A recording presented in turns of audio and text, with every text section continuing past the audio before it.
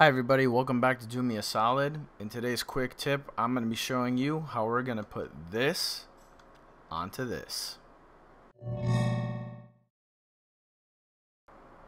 Okay, step 1, pick the plane you want to project your sketch from.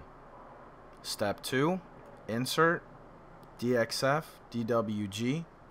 Choose the file that you want to use. Click 2D Sketch, import as a reference. White background so you can see the DXF.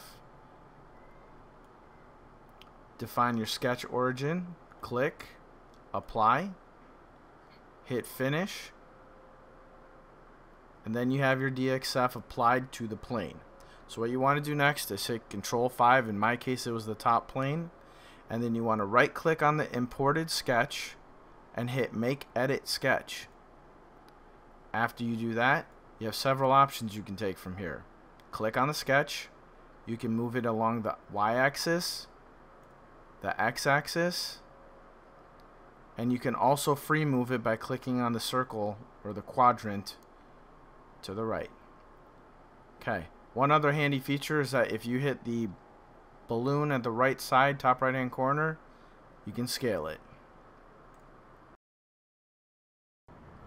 Step 3. Select the sketch that you just applied. Grab the wrap command. Choose your sketch. Click the surface you want to project it on. Choose your thickness. Go ahead and close out.